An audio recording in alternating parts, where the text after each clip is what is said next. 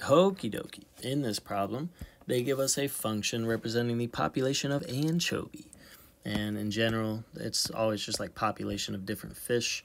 So they say t is time in days. What is the percentage of the number of anchovy at day 0 that remain over the long run? What this means is we want to first find the population at day 0 and then find the population over the long run. What does that mean? Over the long run sort of means if we evaluate the population as t is approaching infinity, what does the population equal in the long run, in the end, or as t goes to infinity? And so we'd find the population at day 0, population at infinity, and then actually divide the population at infinity by the population at 0. And that sort of gives you the percentage of fish that were at day 0 that are remaining over the long run. And I'll talk through kind of a long way to do this, or, this is the long way. I'll talk through this method, and then I'll sort of talk through a shortcut, which we will use to evaluate the next two once we're done with this one.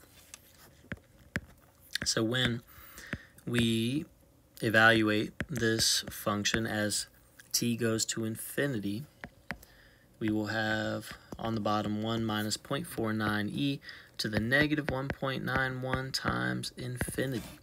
So what we're going to do is sort of break down what's happening with this. If we have e to the negative 1.91 times infinity, the infinity sort of swallows this number here, right? So it just becomes negative infinity in the exponent. Now let's discuss what is e to the negative infinity equivalent to. If we rewrite it without any negative exponents, we get 1 over e to the positive infinity. E raised to a very, very large number is just a very, very large number, infinity. 1 divided by infinity is approaching 0. 1 over 100 is a small decimal. 1 over 1,000, even smaller decimal.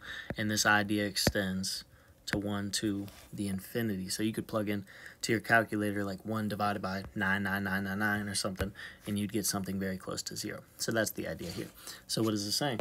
It says that e to the negative infinity equals 0. So we'll really just replace this e to the negative infinity with 0. But if we have 0.49 times 0, then really all of this goes to 0. And all we have left is 5100 divided by 1 for the evaluation as p goes to infinity.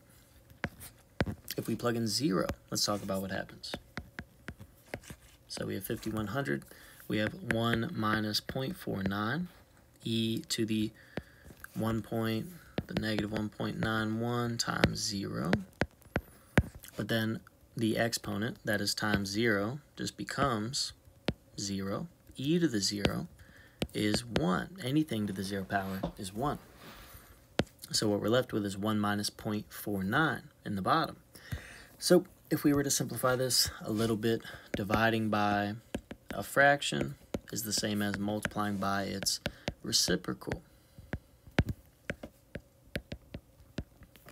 And naturally, we can cancel the 5100s, and all we're left with is 1 minus 0.49 divided by 1. So we should get 0.51 or 51% for this answer. And that's basically it. That's the long version. Let's talk shortcuts. So ultimately, where did our answer come from?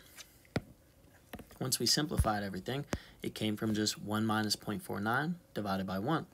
So if we break that down, when we are given this function, there's always two numbers in the bottom.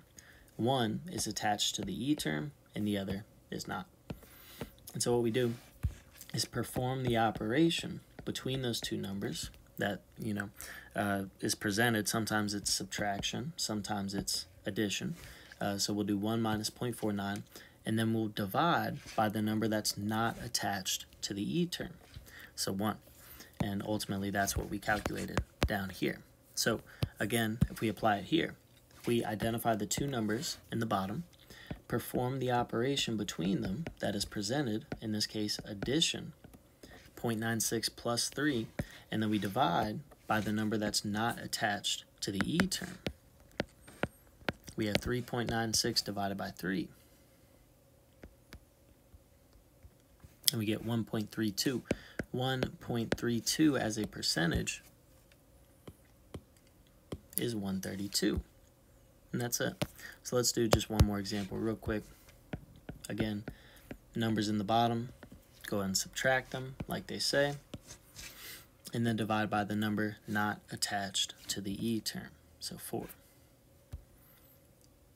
4 minus 2.44 divided by 4, we get 0.39 or 39%.